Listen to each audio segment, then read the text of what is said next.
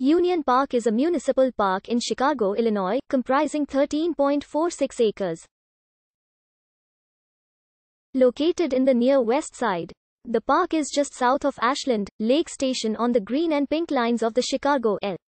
Bordered by North Ashland Avenue on the west, West Lake Street on the north, the diagonal North Ogden Avenue along most of the east border, and West Washington Boulevard on the south.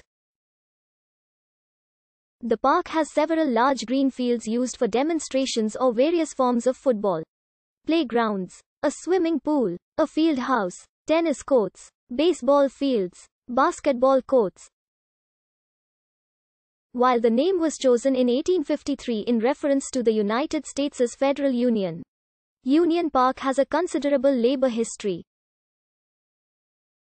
The surrounding neighborhood is the home of most of the city's labor union officers, including the United Electrical, Radio and Machine Workers of America, the Teamsters, LIUNA, the Workers United Hall, and over a dozen others.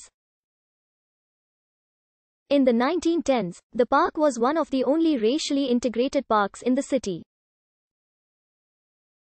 In 2006, the park was the starting point for Chicago's wing of the 2006 immigration reform protests, including the Great American Boycott on International Workers' Day, which were the largest demonstrations in the history of Chicago to date.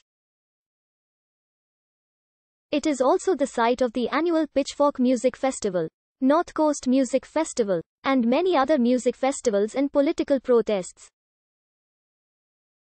In 2006, the city commissioned a statue of James Connolly, an Irish Republican and Marxist who was executed in 1916, on the southwest corner